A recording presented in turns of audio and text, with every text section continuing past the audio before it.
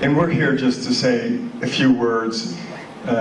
We see ourselves as advocates of runners, and we've been hearing from runners for months and months now. And I say this respectfully, we have an incredibly close relationship with the Parks Department.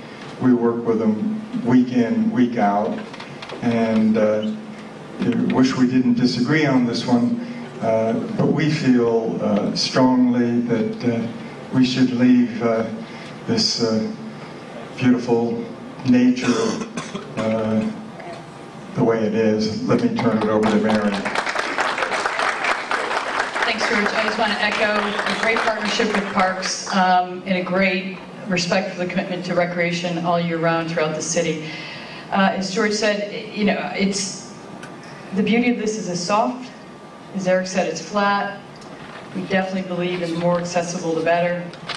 And it just seems, I think Anthony said, well, this is the spine of Van Cortlandt Park. And Van Cortlandt Park is one of the jewels of the city.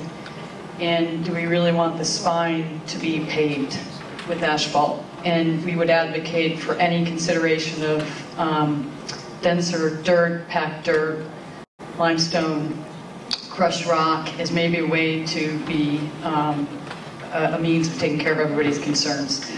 And we look at the other great parks and think about Central Park has its bridle path and its reservoir, and Van Cortlandt should remain as beautiful as it is right through the center of the park in the heart and soul. And I can just speak for, we've got kids running throughout the Bronx, throughout the city, and we want these kids to have the chance that decades of kids have had to grow up in this park. And an identity that Van Cortlandt Park has that I hope you're all very, very proud of is one that's citywide, borough-wide, nationwide as a running mecca, and high schoolers have grown up here on those trails. And it's something that is something to be very, very careful with, as I'm sure you all will be. So we just urge you to reconsider the paving part of this initiative.